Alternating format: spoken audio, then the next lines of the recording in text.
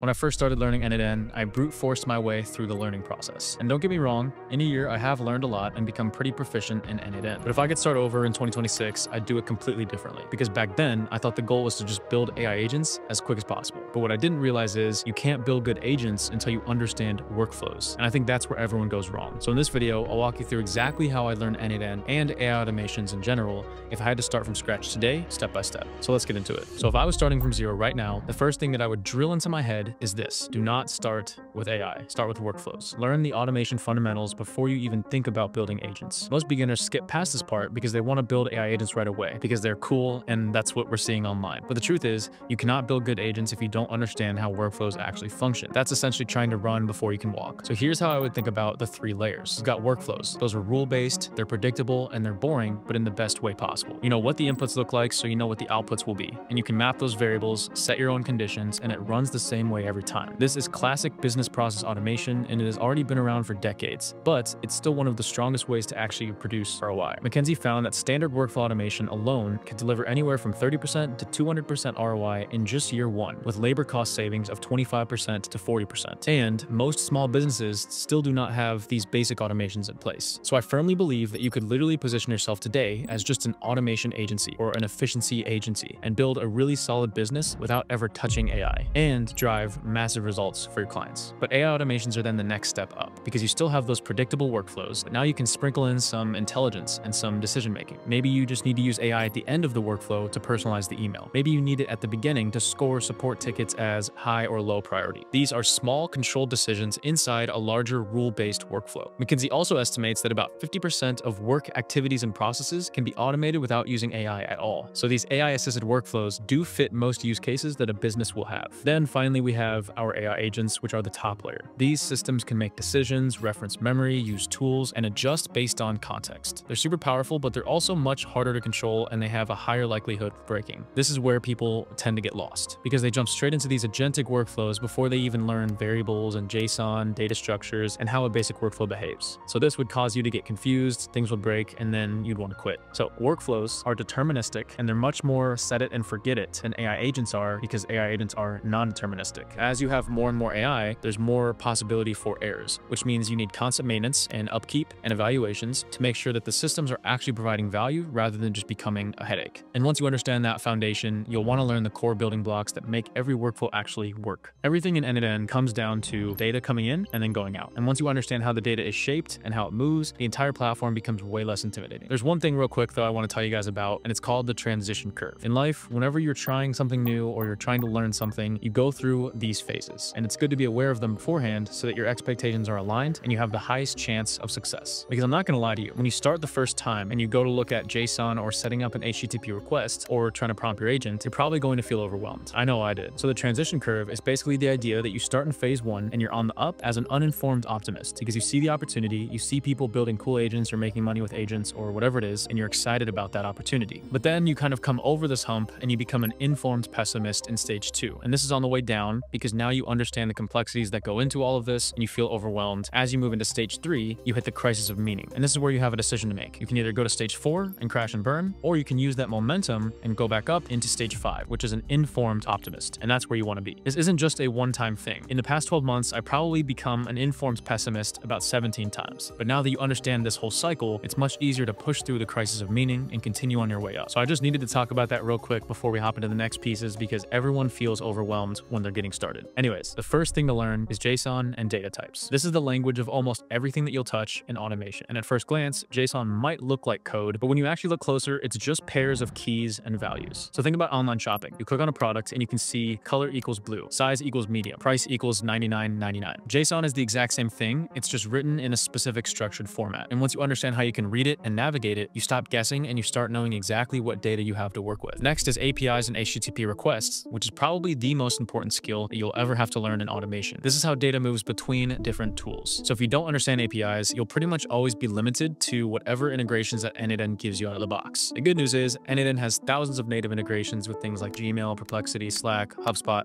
and so many more. But once you realize that those nodes, those native integrations are actually just pre-built HTTP requests, just with a cleaner UI because n8n packaged it up all nice for us. But the point I was making there is once you realize that, everything starts to click because you start to understand how you can connect to platforms that n8n does not yet support support. You can open up the API documentation, you can read about the endpoints, you can make the request, and you can access whatever you need. And here's a quick pro tip. If you give something like ChatGPT or Claude API documentation for any tool that you need, it can help you set up any request that you have to make. So it's really just about getting over that initial intimidation when you see the words header authentication. Then we have webhooks, which basically just flip the flow around. So instead of n8n reaching out to another tool, the other tool reaches out to n8n, and that's what triggers our webhook. This lets any of our workflows be triggered based on real-time events like receiving an email, getting a new Slack message, or someone filling out a form on your website. And finally, you need to understand logic and error handling. Learn what an if node does, learn how loops behave, learn how to route data in different directions, and understand what the workflow does when it errors and how you can change that. This is what helps you build workflows that are stable, predictable, easy to improve, and safe. It also teaches you how to think about data as it moves step by step through a workflow. But knowing how to move data isn't enough. You need to also understand how AI itself thinks, and that's where LLMs come in. An LLM, or a large language model, does not know your business. It does not know your clients. It does not know your internal processes. At its core, all it's doing is predicting the next word that would make sense. This is why you should never just blindly trust whatever an AI or an LLM tells you. So in order to actually get useful outputs, you have to learn context engineering. This is one of the most important skills in modern automation. You've probably heard of prompt engineering before. Everyone's talking about it, and that kind of fits into this bucket of context engineering, because prompt engineering is telling the model what to do, but context engineering as a whole is giving the model the information it needs so it knows how to think. These systems are only really as smart as the data and the subject matter expertise and real context that you feed them. So here's a simple analogy that I like to use. A system prompt for an AI is like studying the night before an exam. It helps the model understand the rules, the tone, and the structure, and maybe some base knowledge. But good context is like having a cheat sheet during the exam. It gives you the exact details at the exact moment that you need them. So if you had to choose between studying and having a cheat sheet, most of us would choose the cheat sheet, but obviously the best results will come from doing both of those things well. This is how you should think about LLMs inside n8n. The model's not magic, it's not a mind reader, it's only as good as the context that you give it. And once you understand that, you stop expecting the model to guess things and you start giving it information that it needs in order to perform well. And once you've got that mindset, the next step is to focus on building automations that actually matter. So that means ones that bring real results or save serious time. So think about it like this: build systems that run while you sleep, not systems that sit there waiting for you to click a button or for you to talk to them. Because the whole point of automation is about leverage. You want workflows that save time without you being involved. So there are 4 pillars that I like to think about that help you judge whether something is worth automating: repetitive, time-consuming, error-prone, and scalable. So if a process does not check at least 2 of those boxes, it's probably not something that's worth automating yet. And obviously the best automations hit all 4. So a good example of this is when I released the ultimate personal assistant video on my YouTube channel. I had thousands of people reaching out wanting me to build it for them or customize it for them in some way. And while I completely get it, because it would be great to have your own personal AI assistant that you can talk to, but that type of system only takes action when you tell it to do something. It's not constantly running in the background, at least the way that I configured it, so it's really not creating a ton of leverage. Now if you compare that to a workflow that's actually triggered by real events, like a new lead submitting a form, or a payment coming in, or a new email hitting your inbox, these systems wake up on their own. They take action automatically. They can run all day and all night long, and that is where you get to scale. And that's the type of work you want to focus on at the start. And this is something that I'm just like super passionate about, but if you think about it, let's say you design a system that saves the business time and grows the business. And because of all that time you're saving and all of the new growth the business is going through, that system that you built is going to get used more. So it basically just creates like this endless flywheel of value and exponentially scaling return on investment. And to consistently find and build those high ROI workflows, you have to start thinking like a process engineer. So what I mean by that is before you even open up n8n, I would sit down, I would map out the process on paper. Most people just jump straight into the canvas and start dragging around nodes, hoping that it will eventually come together. And that's how you end up with messy, fragile workflows that aren't modular, that aren't scalable, and that need tons and tons of refinement after you kind of push it into production. This also makes them harder to explain when you need to hand it over to a different engineer or when you need to explain how it's working to the team. So instead, just start by thinking like a process engineer. Break the business process into clear, detailed steps. Who does what? When does it happen? What triggers this? Where's the data coming from? What do we do with the data? What is the final outcome we care about? I think you guys get the picture. And from there, I like to wireframe it before I actually build it in n8n. And this is exactly what I teach in my course, 10 hours to 10 seconds. If you want to dive deeper into this, then you can join my Plus group. The link for that's down in the description. But here's the key idea. If you can't explain a process clearly on paper and get alignment with your client or your team, then there's no way that you can go automate that process clearly. It's essentially like you're dumping out a bag of Legos and then just tossing away the instructions. And you're trying to build the car from memory from the picture that you saw on the box of the Legos. You could eventually get something that kind of works, kind of looks like it, but it's going to take a lot longer and probably not be right. So slow down at the start, map the process, get the steps right, get agreement from everyone involved, and then go into n8n and build it. That small bit of planning upfront will save you a huge amount of time and headaches later. I always think of the Abe Lincoln quote, if I had 6 hours to chop down a tree, I would spend the first 4 sharpening the axe. So once you've got all that figured out, now it's time to test and refine it in practice. If I could teach every beginner one mindset, it would be this. Your first version will break, and that's completely normal. You don't know what you don't know. The goal in the beginning is to fail fast, learn from it, and make the system better each time. And I don't mean just your first workflow ever, I mean your first workflow of every process you try to automate. Every time that I go and build a new system for a YouTube video or for me or for a client or whatever it is, I always get tons of failures and it breaks right away. But all of that is data that you can use to make it better. It's the same reason why Facebook ad experts or YouTube experts or whatever type of expert you have, even though they know what they're doing, they still split test everything and they still use all that data and findings to help continuously iterate in the future. So that's why we build POCs, proof of concepts, and MVPs, minimum viable products. They simply exist so that you can get something working, even if it's not perfect, then you can monitor it and see where it breaks and fix those weak spots. In fact, you should honestly try to break your own workflows on purpose as much as you can. Push them to their limits, feed them edge cases, and just see what happens. Because the more weaknesses that you find early on, the stronger the final system will be. And a major part of this is actually tracking and logging. So every workflow that you build should have some sort of audit log on every execution. These will be stored in n8n, but it might not be permanent based on your setup. So if you can have every execution feed into a Google Sheet or an Airtable, that's really going to help you because you can find patterns in those failures, you can spot errors, and you can build guardrails that protect against those patterns so that they don't happen again. And your job isn't to build something once and then just walk away. Your job is to build something stable that stays working over time. And remember, of course, the more AI that you have in a workflow, the more that you need to monitor it. New chat models come out, APIs update, n8n releases new nodes, new versions. AI does not behave the same way forever. So stay close to your systems, run regular checks, and make small improvements as things evolve. That is how you build automations that truly last. And while you're learning and building, avoid falling into one of the biggest traps that slows everyone down. They get stuck in tutorial hell. They spend all day watching videos, taking notes, and consuming content, but they never actually build anything. You cannot learn automation by just watching someone else click buttons. You have to go and get your hands dirty in n8n or whatever automation platform that you want to use. So follow the tutorial, but then rebuild it yourself. Break things, debug them, try different variations. This is where the real learning happens. After a while, you'll notice something interesting. About 90% of all workflows will rely on the same 15 or so core nodes, and most errors fall into the same handful of categories. Once you master those, you can build almost anything with confidence. I even made a full video on those exact core nodes that I use after building hundreds of workflows, and I'll link it right up here so that you can check that out. And once you know those nodes well and you start to build consistently, things begin to click. Automation becomes pattern recognition. When you hit an error, just try to understand how to fix it yourself before you go into a community forum. And then when you fix it, make sure you understand why what you did got rid of the error. That way, when it pops up again, because it will, trust me, you know exactly where to look and how to make the workflow green again. And each time those patterns come up, you just get faster. So avoid tutorial hell and get your reps in. The more you build, the better you get. And when you finally hit that point of building with real confidence, the next logical step is turning what you've learned into something that you can actually sell. So if your goal is to build a business with automation, then you need to learn how to build systems that people will actually pay for. And the key to that is learning to speak in terms of ROI, or return on investment, not in terms of tech. Clients don't care about all the tech jargon, the JSON, the nodes, or how clever your workflow is. They really care about three things: time saved, money saved, and better quality work. And sometimes I also say focus, but that kind of gets looped into all the others. So keep things simple. Start with MVPs that actually solve a clear problem. Before you ever talk about AI agents or voice agents, make sure you can build something predictable that delivers measurable value. You understand the value because you have been building in this space for a while, but your clients are not in this world every day. It's your job to explain the value to them in a way that makes sense to them. And this starts before you build a single node. You should be able to clearly communicate the business impact of any system, what time it saves, what labor cost it removes, what errors it reduces, what scale this unlocks. And when you can actually speak in those terms, people will understand why the automation matters. And then, super important, once the system is live, you have to collect data. You have to track how often it runs, how much time it saves, and what outcome it produces. Because after a few months, you can then show them real numbers. And that's how you build trust. That's how you earn long-term relationships. You also need to use all of that data for your case studies. So if you're not tracking it, you're missing out on tons of new business. And just wanted to stress this one more time. Your job is not only to build systems that work. Your job is to also communicate the value clearly and prove the value over time. And that's how you level up from being just a builder or a developer to being a long-term business partner. And if you follow that roadmap, you'll skip years of trial and error and go from building simple workflows to launching full-on AI systems that people will happily pay for. But anyways, that's going to do it for this one. If you enjoyed or you learned something new, please give it a like. Definitely helps me out a ton.